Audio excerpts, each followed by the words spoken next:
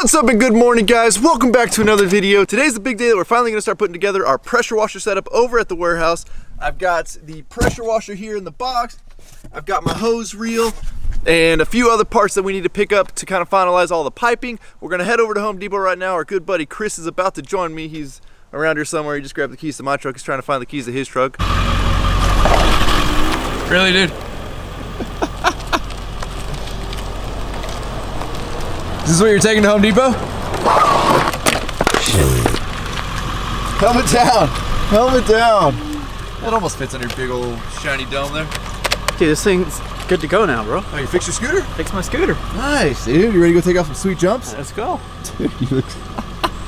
What? You look like a freaking cone head, dude, with your sweet helmet there. All right, guys, 10 bucks says Chris is gonna complain about something when he gets in the truck. Ready? Hey, why don't you hop on in?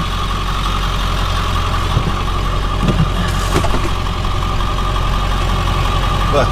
What's wrong? It's pretty clean. Oh my God! That's the first time you ever said that. I just lost 10 bucks to YouTube. Why? I bet him 10 bucks you were gonna complain about something. You don't complain about anything. That's the first, dude. Are you happier in life nowadays? No. Oh, I didn't get any sleep last night. Oh. Man, you want to hop on since you didn't sleep last night? You look tired. Want to ride? There you go, buddy. We don't want you to work too hard, you know? Hardest working one in the group right here. So we've got our plywood here. We ended up going with the expensive 3/4, which is the sanded ply, only because the cheaper stuff they got over there is just so bowed that it's not even worth dealing with. So for an extra 20 bucks, we actually get some straight plywood. Now we need to find some shelf brackets. You want to go super fancy? Because they're 12 or 13 bucks a piece. That's why not. See, I'm like trying to stay away from this look. I mean, obviously without this stupid little handle on it, but something tells me for the price we're gonna end up with that versus like some nicer wood ones. I think we're just gonna end up using these boogers for $6.50 a piece. Should do the trick. All right, so we've got 2 more 6-foot hoses. We've got some quick connects. We've got just miscellaneous pack of hose washers. Don't forget that, that'll be important later. And then we've got some miscellaneous PVC fittings there for the hose. I think we're ready to go now. We did seem to lose Chris though. I don't know where Chris is. Maybe I should go have him put a call out over at the front counter over here for my lost child, Christopher. Where were you, Christopher? We lost you. Where were you? I was so worried without you. Where have you been? What were you up to? Looking at some tools. Oh yeah? What are you gonna buy? You know, if you were like, I mean, you could redeem yourself right now on that fridge and buy that toolbox for the shop. Shit, right. Come on. I got you a fridge. Oh, you could have waited. What's wrong? We'll take 2 fridges. No, you won't. Yes, I will. I got no. I already gave it away. All right, so we've got all of our rough materials. I'm gonna start calling this project the boat project, because you know how everybody says a boat means bust out another 1,000. This one's really 100, so we'll call it the bow project. Bust out another 100 every step of the way. Has been 100 or multiple hundreds. We just spent $110 now on all the rough materials. Chris just put the shopping cart in the parking spot next to us like a jerk. You're that guy, huh? Everybody at C Bailey 619. What the hell's that smell? Oh, now he's complaining. He's back, ladies and gentlemen. He's back. All right, Chris, you know the plan? I'll put the basketball there? Yep. All right, so here's what my plan is. So obviously we've got this back wall over here, which is closest to the roll-up door. Chris is our Vanna White for the day. So what I want to do is not hang the mop there, but I want to rip a piece of plywood down, and that'll be a back panel. And then basically what that's going to allow me to do is build shelves off of that piece of plywood. And then if we ever need to move this or take this to my house or relocate this to a different place, all we got to do is unbolt the entire assembly basically from the wall, and it'll come off as one piece and we can take it somewhere else. So this wall is actually concrete. Whereas in your house, you know, you're gonna have probably wood framing. So I'm gonna build this as if it were for wood framing, which means our sheet of plywood is gonna get ripped 2 foot wide. And why 2 foot, you ask? Well, 2 foot usually ensures that you're gonna be able to hit 2 studs in your wall. Typical house framing is the studs are 16 inches on center. So in being 2 foot, you kind of have a little bit of play to shift it either way and still be able to hit 2 studs, which if you guys will see, let's pull the pressure washer out right now. I believe this thing ends up being 50 pounds. Let's get her opened up. I haven't actually pulled this thing out of the box yet. So it comes with like a standard 25-foot pressure washer hose that most pressure washers come with. We're gonna be getting rid of that and using a 50-foot hose. That way we can actually reach around the vehicle. Comes with a gun or nozzle, whatever. I don't like this one because it doesn't have the interchangeable tips, which maybe it does, maybe no, I don't think it does. So obviously like hooking up a foam cannon or something like that doesn't really work if you can't change out the tips. So this is gonna get swapped out as well. But, dipstick, this is the actual unit itself. So this is the AR Blue Clean 630. And this is actually the warm water pressure washer. And the reason I went warm water is not because I anticipate using warm water. Actually, I'm pretty sure that deionized tanks can only go up to 100 degrees, which I mean, I guess that's warm. But the warm water version is one of the only ones that has the TSS system, which is a total stop system, which means as soon as you release the trigger on the actual pressure washer wand, the unit shuts off. Whereas like a lot of other units, they sit there and they're constantly like an air compressor. They're just wah, wah, wah, wah, wah, the whole time they're on, which would drive me absolutely crazy, and it doesn't make a good neighbor. So I had to upgrade to the warm water one and spend the extra money. I spent 700 bucks on this thing, but I think it's gonna make life a little bit more enjoyable. So you don't have to spend this much. I mean, you can get a Ryobi one for a lot cheaper. And the reason I went with... What about a Power Stroke? Don't get Chris's Power Stroke one. That thing's a piece of junk. Hey, it was free, dude. Well, then if it's free, it's free. Okay. But the reason I went with one of these units, I was actually looking at some of the cheaper versions, like the Ryobi one that actually comes on a cart and just gonna disassemble the cart and mount it on the wall is. I wanted it wall mountable, and this is a nice, small, compact unit. Weighs an absolute ton, but I mean, just look at the size of that versus like a big cart one, you know? So this hose reel is from Cox Reels. Cox Reels? Cox Reels. Hey. Hose reels are not cheap. And I actually wasn't gonna buy the Cox reel because it was expensive. And then I started looking around thinking I'd find a cheaper option. There's just really not much cheaper of an option. I think I paid $120 for this one. This one will accept up to a 100-foot hose. And the reason I bought this versus the 50-foot hose one is this one was weirdly on sale and cheaper than the 50-foot hose one. So one thing I did screw up on is not having Home Depot rip this for us, especially because like doesn't need to be perfect.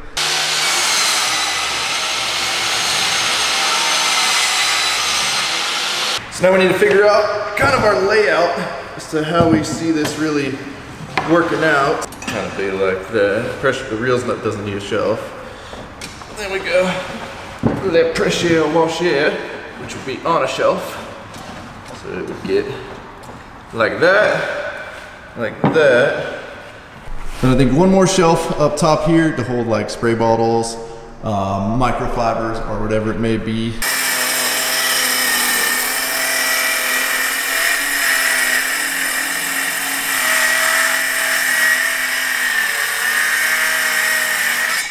So we've got our overall length cut now. So basically kind of what our plan is obviously shelf for pressure washer, then another shelf for some supplies, and then I wanted to leave room for another shelf up top should we need it, maybe to throw the microfibers or something like that on there. So we have extra room. I only got 4 shelf brackets, so currently we're not gonna do that, but now we're gonna use this extra piece over here to cut our shelves because it's already the same width. You know, I probably should have ended up building this over at my house because I got like all of my wood shop set up over there, but we're kind of making do here with what we got at the warehouse. That's the wrong line. Now you see, folks, this is why you measure twice, cut once. We were marking them out to do 12-inch shelves, and then Chris was like, let's just bump it up to 13. So I was like, all right, we're gonna bump it up to 13. But then I went to the 12-inch line right here, and that would have made for a very bad day and a crooked cut.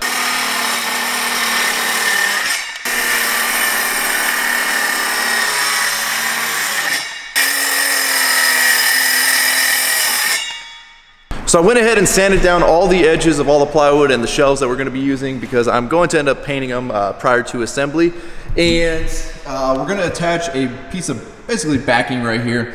And that is to attach the hose reel to, because obviously in 3/4 worth of plywood, there's not a whole lot of meat to grab. So I want to make sure that we really firmly anchor that hose reel to this because it's going to be getting yanked on all the time. So we're going to screw this bad boy on from the back side, that way you don't see any screws, and then we'll get this painted.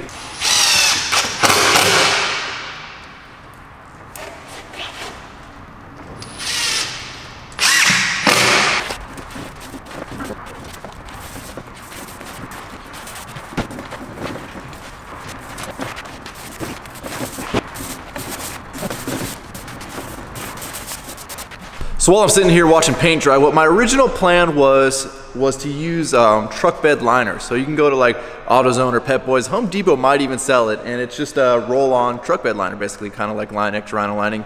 I wouldn't recommend that for your truck because I've never seen it turn out really that nice.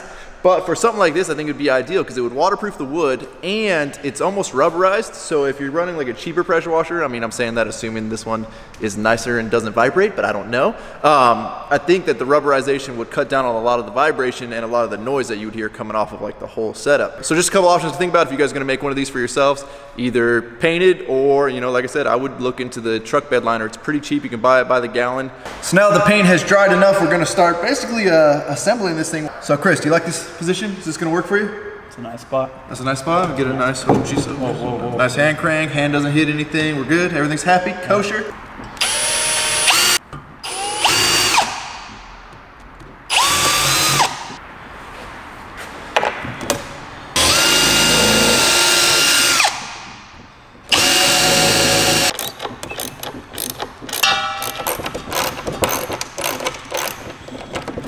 Got us a reel. All right, so we're gonna go 33 down from the top. Is gonna be top of shelf brackets. 1.25 inches.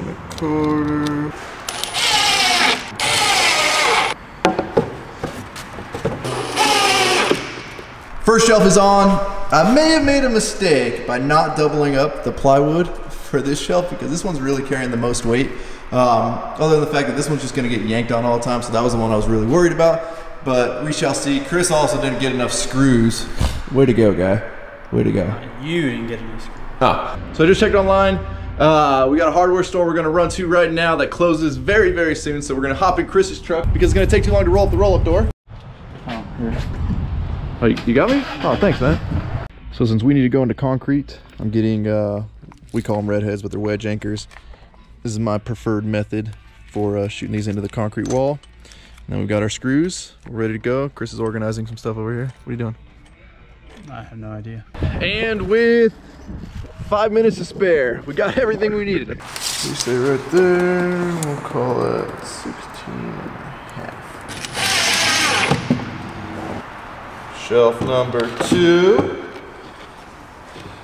All right, now that we got the correct amount of screws, we've got our shelving all installed and done. Now what we need to do is get it attached to the wall, and that's where we're gonna see the strength of our good buddy Chris here, because he's gonna have to hold this thing up while we roto hammer through it into the concrete. You got this, buddy?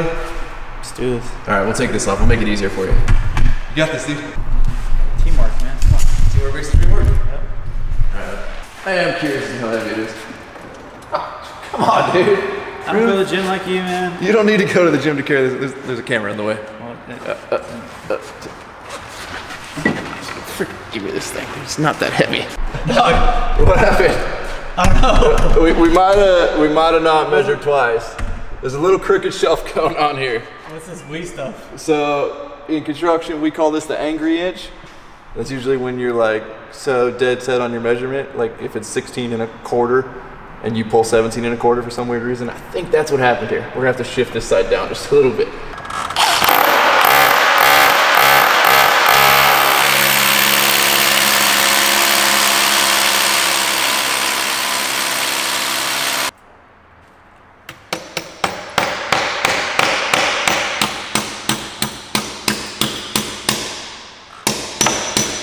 So what I like about these wedge anchors is it's a pretty high success rate into concrete, whereas a lot of other techniques are not. As you can see, like shooting them in, which was somebody did in the past.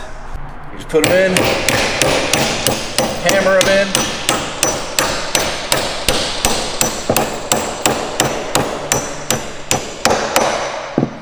And then, I don't have my socket set, but we'll just come back in with a crescent wrench and tighten them down. All right. You out here, buddy? Yeah. Oh, okay. Yeah. Thanks for all your help, man. You've been great. It's dinner time. Oh, okay. Have fun at dinner. Oh, you're caught. You're caught. All right, you heavy girl. You're gonna live here, and you're gonna stay, and you're not gonna fall, okay? All right, that's it. There we go. Look at that was easy. All right. Plenty of room here still. Put a bunch of stuff on this shelf. Cool. This is starting to come together. I'm so beyond stoked. Just to have a setup like this. Like this is To me, I like ease, and I like things that are just like, that have a place. I mean, I have a vacuum for the upstairs and for the downstairs at my house, because like, why do you want to carry the vacuum upstairs? I have a vacuum just for the stairs, which is another one of my Milwaukee vacuums. I actually have a couple of these, one for work, one for the house, which we pretty much just use it for the stairs. And you know, like if something's easy, you're gonna want to do it. If getting to your pressure washer and your hose and all that stuff's easy, like you're gonna wash your stuff more. So now what I need to do is I need to finish up the plumbing. So obviously, why does this have a inlet? Why is the inlet male? That is odd. Well, after suffering in the heat in the warehouse here, it's getting hot, and it's already almost 7:30 at night, and it is still really, really hot and humid in here. But I couldn't keep the big roll-up door open because it kind of makes the lighting funky for filming. But here's where we've gotten, or here's how far we've gotten.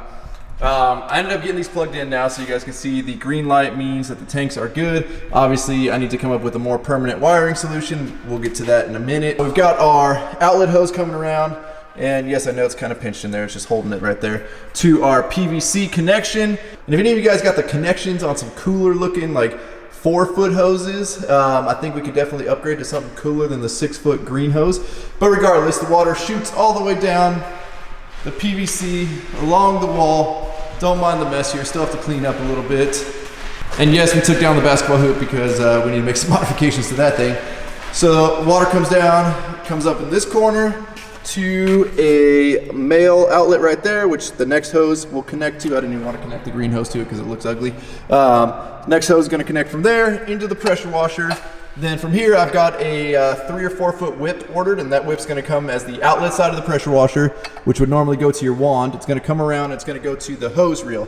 Then the hose reel is going to have a 50-foot hose on it that is also ordered and should be here in the next couple days. And then from there, we hook up our wand, and then we're essentially going to be operational. I mean, we really probably could be operational right now if I just used the hose and the wand that came with the pressure washer, but I don't want to risk a lot of these PVC fittings. I just put them on like 30 minutes ago, so I'd rather give them some time to dry. That way we don't have any leaks. At some point, I may or may not put a shut off right here. The problem with the PVC ones, and I actually have one in my shower. I don't know if I've ever showed you guys my ghetto dual shower head setup, but maybe I should show you guys one day. But it ends up leaking eventually. They're just like the ball valves for PVC are just not that great.